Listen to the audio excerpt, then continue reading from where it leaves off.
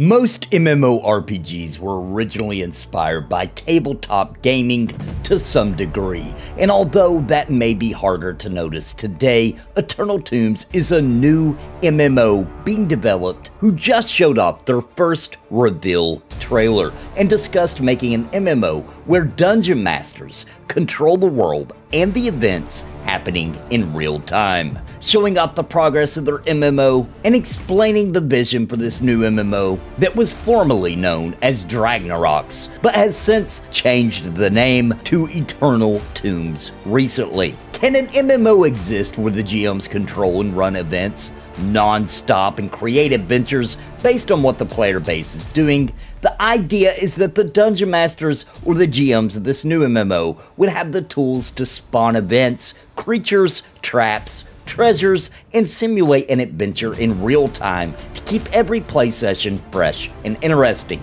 Can it be possible that a group of dungeon masters could keep up with an entire server of people to make an immersive experience? It makes the imagination go wild with possibilities for sure, and if you played MMOs long enough, you probably realize or can think back that some of the most exciting moments are when some sort of unexpected event that the GMs plop out into the world happens and the server all gathers up to take it on. It's even more exhilarating when it is unannounced and random.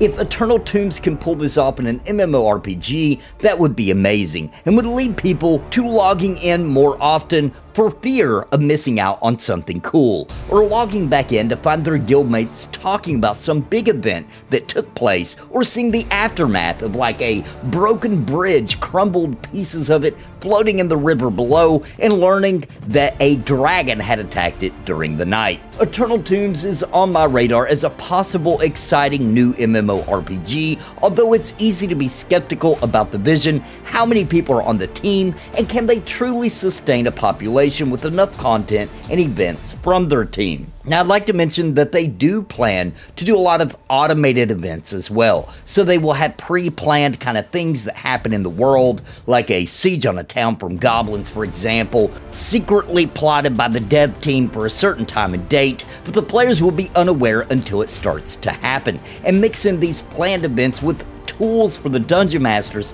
to be able to throw in some extra things. Perhaps in this example, the goblins are getting a proper thwomping from the player base, and the devs are watching and realize it's just not exciting enough. A loud trumpet blares in the distance, and a horde of goblins leading a few wyvern join the fray. Or they pull out some catapults and begin launching fiery masses of AoE deadliness down on the players. This is the kind of bigger ideas to their Dungeon Master's strategy for this MMO. Of course, there will be smaller examples as well, such as a group of adventurers in a dungeon and they are plunging deep into it. Perhaps a dungeon master sees them and decides to throw a few traps in, or maybe even reward them with something unique for their bravery. The dungeon master could even jump in the role of a boss and give dynamic chat and control the boss while they fight it. These kind of ideas are fascinating and could make for an awesome gaming experience. The real question is, can this team pull it off in a believable and immersive way?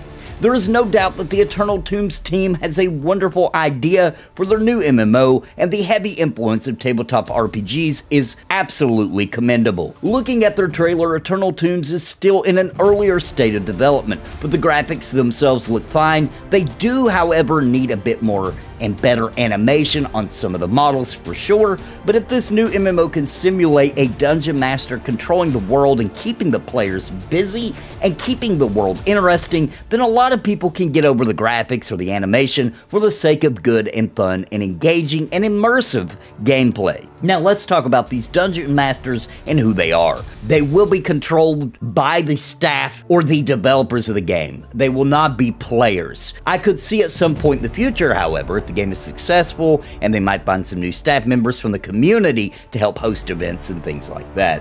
And although I am really focusing on the real-time events of Eternal Tombs, there is of course an MMO underneath it as well, with classes and dungeons and quests, and a world to explore. From what I understand, you'll be enjoying this game as an MMO experience akin to classic MMOs like EverQuest, with the high possibility of events happening all over the world.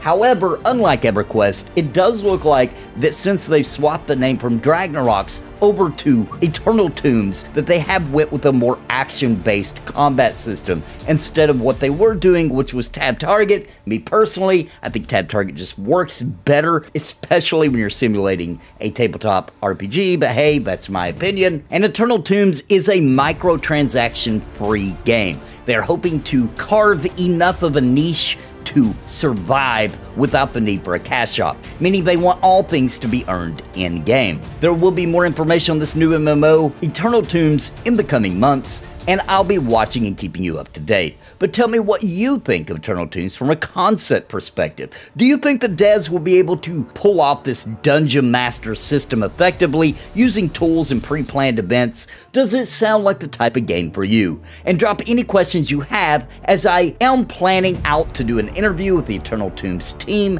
in order to try to get your questions answered in a future video. If you enjoy MMO and RPG content, please like and subscribe for more, and until next time, my friends, God bless and happy gaming. I want to give a very special thank you to the members of Napalm for your contributions month over month in keeping me full time. You help me pay the bills so I can keep streaming and pumping out content, and I truly appreciate all of you. Thank you so much, and I think you might be interested in becoming a member of the channel. Please click the join button down below the video for more information and join our family. And I want to give an extremely big shout out to the Lords of Napalm: Bounty Code, Jared Woodhouse, Daimlos, Sparrow, Christopher Hensel, Random Rob, Zelic Lid, Rodney Mom, Vander, Galerain Moonsong, What's the Takeaway, Trips, Bad Wolf Gaming, Richard Glass, Chrono Guru, Kobold, and William Long. Thank you for your highest tier membership.